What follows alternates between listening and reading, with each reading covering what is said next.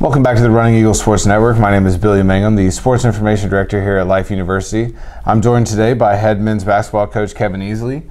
Coach, thank you for joining me. It's great to be here. So what we're going to do today, we've been sitting down with the coaches, kind of going over the expectations, point out a couple key matchups over the year for the 2019-20 season. First off, have to go back to last year. Absolutely, congratulations. Huge run in the Mid-South Conference tournament. How do you kind of take that momentum that you had going on last year and kind of propel that and, use that as a motivation for this year? Well, we definitely want to get the program back to national prominence. We were happy in year one to have 19 wins, get to the conference championship, beat a number of ranked teams throughout the season. We felt like that kind of momentum would lead us into recruiting well and being able to try to get more home games this year to even build on that, so our fans can see our product that we put on the floor. Yeah, just looking at your schedule, that'll be going out in the next couple days. A lot of home games, hosting 2 classics again like you did last year. And I think we had a lot of good competition in those classics last year. Definitely will be interesting to see. Lost a couple of upperclassmen last year. But from talking with you and seeing the guys around the gym, a lot of high school freshmen. You got some pretty good transfers. I would say you have a pretty even mix of both of those. So what have you kind of been, before we get into your schedule, what have you kind of been seeing, from your team? They all got here pretty early, had a chance to mesh pretty well. How is the team chemistry and everything moving, looking right now? I think the biggest thing for me was cohesion. I wanted to make sure that we got our guys here. We were fortunate to bring them in June to have those guys to be able to work together, train together. We actually had a 3-week mini camp. And, the freshmen coming in, I was fortunate to have some upperclassmen starters that came back and returned. So they're able to tutor the younger guys and kind of bring them along. And I wouldn't call them, little brother, big brother type of thing, but they do look after those guys, making sure they get to class on time, making sure study hall's done, and things of that nature. So having them here as opposed to getting them here in October has really created a chemistry that we didn't have last year. Last year, obviously we were here for 3 weeks and then we started playing, but now guys are itching and ready to play, and I really do like the mix that we have because, like you said, we have some transfers, and once those guys leave, then those freshmen can carry the torch for those guys, for the program when it's their turn. Mm-hmm. Yeah, I think that's definitely one of the big things that in following sports and basketball specifically. If you have a good core group that can lead those newcomers, both freshmen and transfers, and I think you've got probably some of the best basketball athletes I've ever worked with as returners. You got Mike White, who's just an outstanding kid, very, very respectful, works his tail off pretty much at all times. You got Connor, who pretty much shot lights out last year. You got Cam, Torrey. You've almost got your starting 5 back, minus 1 or 2 pieces here and there. Definitely excited to see that. So let's jump into the schedule. Just a little over a month away now. Yeah, a little over a month. Kind of crazy. Very crazy. It's fast and furious. So it's coming quick. Start off the year, I'm sure we'll have like an exhibition or 2, but that'll just be between us, between the kids, and probably get a trial run for the table crew and everything like that. But start out the season November 2nd, and then November 5th at home against Southeastern Baptist and Thomas University. From what I've seen, Thomas University usually has a pretty decent team. I know their soccer programs are pretty outstanding. So talk about the decision to start out the year with two home games back to back, and then we'll get into the classics. Yeah, I thought it was important last year. When I took the job, I inherited a schedule that wasn't mine, and I think it's important if you want to grow the brand to be able to get fans to come in and student athletes to come in, students to come and watch the games and support you. And, starting early, especially, we had to bring in 8 new people. And I thought, being able to play at home and giving some type of a comfort level would be really good for our guys and be a really good start. So, Southeastern Baptist is a team, it's an upstarted team, and they've got a lot of talented athletes coming in, not really sure what we're going to get with them. But Thomas University has had a lot of tradition. They play in the Sun Conference, and we actually play another team in that league as well. But they've had a really good run. A few years ago, they beat us, I believe, at home, and we're excited to bring them in, to get some series. And we're going to go visit them later, but to get some series of Georgia teams, we were excited to kind of start that, and maybe we can continue down the road. Yeah, definitely. I mean, I think that's one of the most underutilized things. Is there's a wealth of Georgia teams. You've got. Some pretty good ones too. You got your Thomas, your Coastal Georgia, your Dalton State. All 3 of those teams, pretty much are either going to make it in the tournament or just on the outside. So I think that's great to get some tradition going there. So let's talk a little bit about start out the year with those 2 games. Looks like you've got a home and home with Thomas. They play here, we go there. But you're again having those 2 classics in the early parts of November. Talk a little bit about what those do, the kind of atmosphere that creates. Definitely a chance for fans to catch a lot of basketball here on campus. Yeah, I think it's important to try to bring some other teams in to help create revenue in the city, as well as getting other people in on campus to so our fans can see different teams, and we try to bring in the better teams that we can to give us a really good look. And then, we host it with another team, and we want to give those teams a good look too. For instance, Dalton is coming to one of ours. They're going to basically be a host, and we won't play them until later on in the year. Just the same as IU East, and our fans may not be familiar with them, but they're one of the best Division II teams in the country, and they'll be hosting the tournament with us as well. So it'll be a chance, to see 4 really good teams go at it and have fun and kind of lay it out on the line. Yeah, so then, just about early December, somewhere in there, you're going to start conference play because we do a home and home with all of our conference teams. Since it's a relatively smaller conference, got the defending national champion. I don't think anybody in the country doubts the strength of the Mid-South Conference. Pretty much you've got teams that have been 500 and make it to the national tournament. Absolutely insane competition-wise. How do you prepare a group that's, we get kids at the NAIA level, that are transferring from D1, small D1s, D2s, didn't work out here, didn't work out there. But I don't think they've really experienced like a Mid-South road game at Georgetown with the fans screaming in your face. Not going to talk about the refs as much, but it is a very, very high competitive atmosphere. How do you train a team to essentially go to war for the second half of the season? Right. Well, it's difficult, I say, in a sense. Well, I was Division I for 13 years, and I've seen leagues, and in the lower major leagues like the Big South, and this league is every good as that league from top to bottom. Every night you've got a challenge at home, on the road. Like, you can lose at any point, and obviously facing Georgetown is a tall task, and we were fortunate to be one of the teams that beat them last year as they went on to win a national championship. I'm hoping that will propel our team this year to knowing that we can play with the most elite in our league, and finishing 3rd last year, tied for 3rd in this league.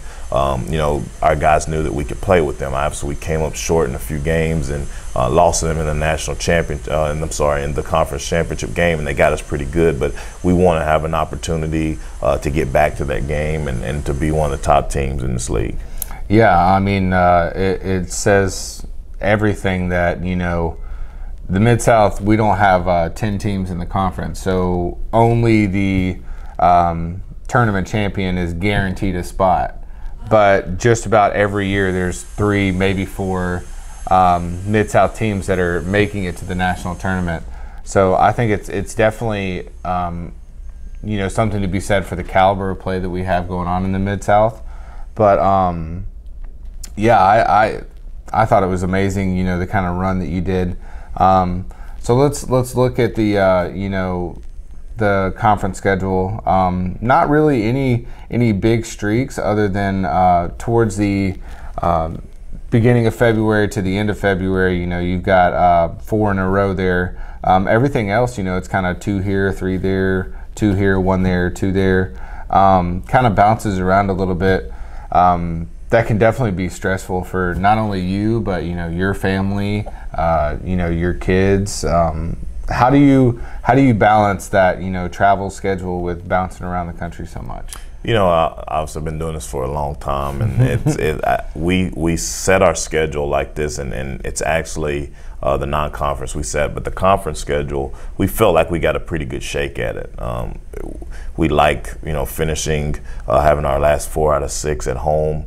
We think that gives us a good chance down the stretch to be as good as we could possibly be.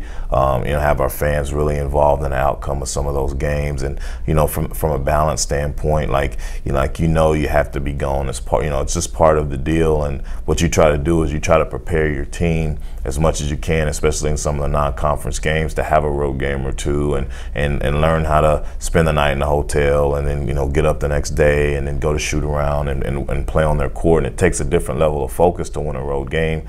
I believe putting those guys in those type of situations early, it doesn't affect them later on. Now, obviously, from a school standpoint, you don't want to get behind in class, so you have study hall on the road, and you bring, hopefully, you can get some teachers to give you extended time on those tests when you get back and things like that. But we hope they get adjusted to the rigors of road games and travel, before we get into conference play. Yeah, I just looking at the schedule, Pikeville, Shawnee State knocking those out early December. Because that's your farthest road trip right there. So knocking those out early. Then you kind of talked about playing Dalton at home, Coastal Georgia, Edward Waters, Dalton State on the road. Then we come back after Christmas break. Jump right in. Green game. We've talked a little bit about that, and some other interviews. I'm actually really excited about this. The initiative, basically, where more details will be coming out about those, but essentially we're trying to build a campus atmosphere, and basketball. We've talked off camera is kind of one of those. You buy pride in a basketball school. Especially not having football here, men's basketball is kind of, it's always one of the staple sports. So January 16th against Georgetown, here at home.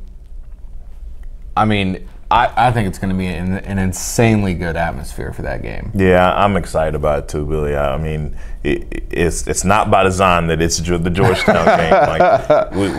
We wanted to make sure that that we had a really good crowd here. I anticipate them to be preseason number 1, and I anticipate by that time they'll be one of the top-ranked teams. And I think it'll be a really fun atmosphere. I think if we can make it rowdy, we're asking, all the student athletes to come out, and we'll hopefully some of the DC students will come, and we'll get out in the community and try to invite some YMCA kids, or and go in just different places to come out and enjoy, because a lot of times people don't understand, they think, oh, NAI, they don't understand the level. Well, what you're going to basically watch is a Division I basketball game. Mm-hmm. So January 16th, it's going to be, and it's like that through all the teams in the Mid-South, but it's going to be a Division I basketball game, and it'll be a lot of guys, flying, playing above the rim, and playing fast and hard. And I think it'll be a great atmosphere for everybody to enjoy. Yeah, and I think it shouldn't go, understated that, at the level that we are, it is a Division I basketball game on the court, but the fans definitely play a role. If you have a very, very good what comes to mind is, our women's lacrosse team travels to Reinhardt last year. We had to play a neutral site game. I don't think we beat Campbellsville without the crowd. They don't. They definitely don't. It can be such a factor, especially playing at home. Here in Marietta, Georgia, a lot of basketball going around. It can be such a huge factor. Definitely want to encourage everybody to come out. More details will be coming out on that, but absolutely can't understate enough how much the crowd can actually mean in a game like that. Yeah, it's the cliche of the sixth man, as they say. Obviously, we don't have a six-man group, but again, going back to the last year, the Reinhardt game, it was a home game for us. In that atmosphere, they were just as loud as it was for a home game, and I personally think that we have the best and loudest, rowdiest, student section in the entire Mid-South, and we want everybody to come out, especially for that. We want them to come out for every game, but especially that game is one that we have kind of marked on our calendar as one that we think could be, a turning point throughout the season, for the Mid-South. Yeah, definitely, because that game, January 16th, it's kind of right almost in the middle of your Mid-South schedule. After that, you host Thomas More 2 days later, and then you go on a little bit of a road trip. And then we have that home skid. So talk a little bit about expectations. I know it's hard to, you don't want to. You kind of want to set the line of, okay, well, I want to talk good about my team, but I don't want to be overconfident about my team. But from what I've seen, from what you have coming back, still haven't seen much of the new kids. Very excited to see them on the court as well. But as far as expectations. You don't have to give me, we're going to finish this place or we're going to do that. What are kind of some team goals, both personally and on the court for you and the Running Eagles this year? We're going to win every game, Billy, just so you know. forget the coaches all speak. Right. And no, but I do want to say, like, our guys are working extremely hard. We have a very competitive schedule, and last year I believe that we were snubbed out of the national tournament, and we watched that and we felt like we were as good as some of those teams there, and could have advanced far into the field of that tournament. I think this year our guys have a little bit of a chip on their shoulder about that, and I believe that guys coming into work every single day, practicing hard, giving everything that they have, that they know our goal is to get to the national tournament. Now, obviously, we do that one game at a time, but we want to make sure that every time we step on the floor that we give it everything that we have, and we walk away from the floor, we say, hey, we left it all on the floor. So from an expectation standpoint, I just want our guys to take it one game at a time, respect every single opponent, like they're playing the #1 team in the country, and to get better every single game. Yeah, I love that mentality of, just kind of don't, I think what defines a great team is they don't play their opponent, they play against themselves. Absolutely. Because you see the teams that have the super highs, super lows because they're playing their opponent rather than, I'm going to beat myself. Right. Kind of thing. I think, that it's kind of a testament to last year. I was definitely a little surprised when the rankings came out, but early on in the year, it was a roller coaster team. It was, you had some super high quality wins, and then you had some super bad low quality losses. So I think I'm very excited to see how can you guys kind of ride that wave this year? How can you maintain and not get too high, too low, but stay at a very competitive standpoint. Yeah, I think going through the roller coaster, especially last year, is my first year as a head coach. I learned a lot. Me and my staff, we learned a lot. We learned a lot about ourselves. We learned a lot about our team. This year, taking some of the things that we learned, transitioning to this year, I believe that we're trying to put ourselves in position to where, win this game, the next game is the next game. Celebrate it for 24 hours. After that, we're going and we're moving on to the next thing.